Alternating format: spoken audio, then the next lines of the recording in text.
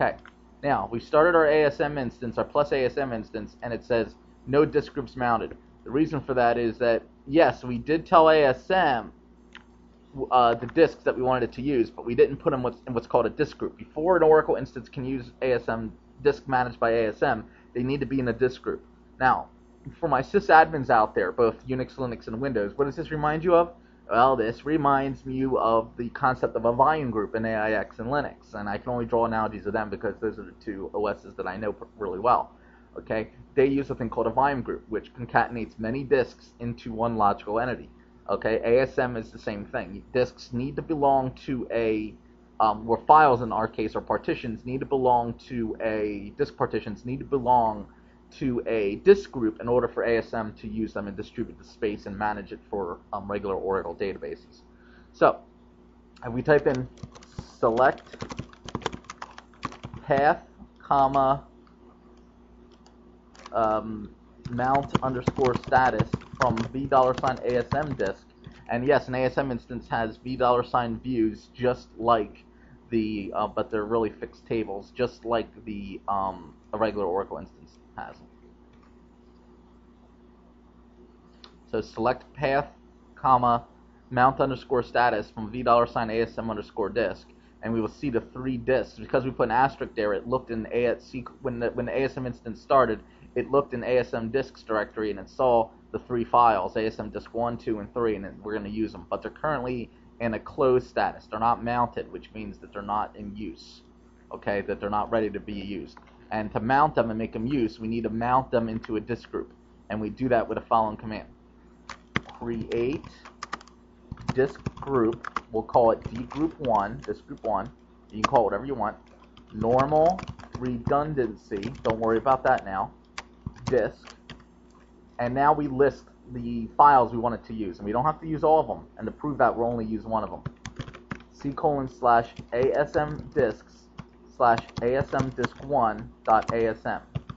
So we're saying create disk group, dgroup1, normal, redundancy disk, and we're saying use this file in this ASM disk1.asm in this directory, C:/ASM disks. Oops, spelled that wrong.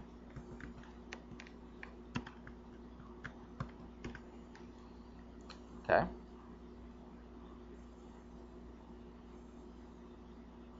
Ooh, sorry. My fault.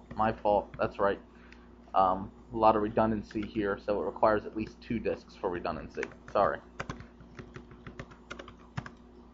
And to learn more about that, please go ahead and please just read up on ASM or watch my other ASM videos where I really get into redundancy and whatnot. Okay, so ASM would always want 2 disks, or 2 partitions, disk partitions.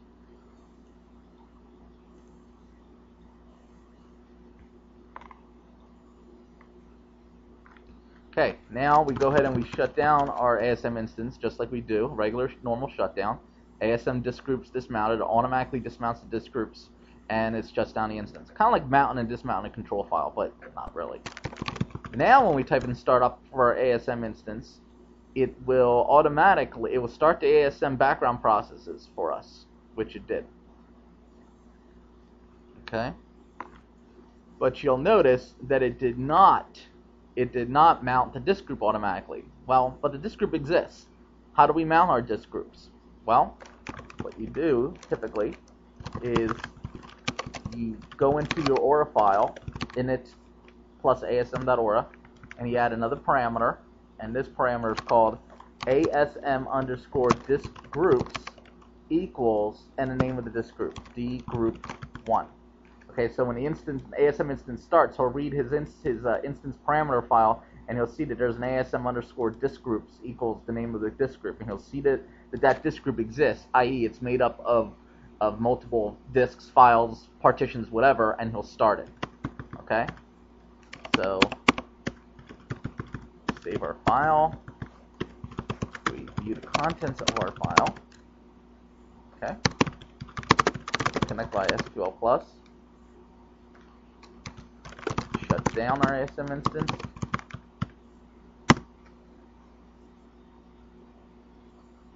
and we start it up, and watch what happens this time.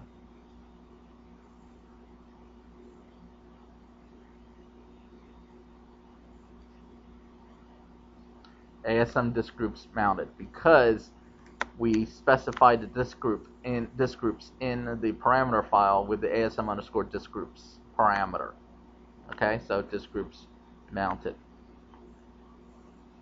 And if we type in select name, comma, state, comma, total underscore MD from $ASM disk group, and again that's select name, comma, state, comma, total, if I spell it right, underscore MB for megabytes from $ASM underscore disk group, we will see D group 1, the name of the disk group, it's in a mounted state, and it is 600 meg because we put two 300 meg files into it. Okay, you could also say select name, state, and path from $ASM disk. Okay, and you'll see all three of these. You see ASM disk 1 disk. You'll see that ASM disk 1 has its own an ASM name, an Oracle specific name assigned to it, D group 0, and disk 2 has D group 1 assigned to it. That's how we know it's in the disk group. It tells us what disk group it's in and what disk in the disk group it is.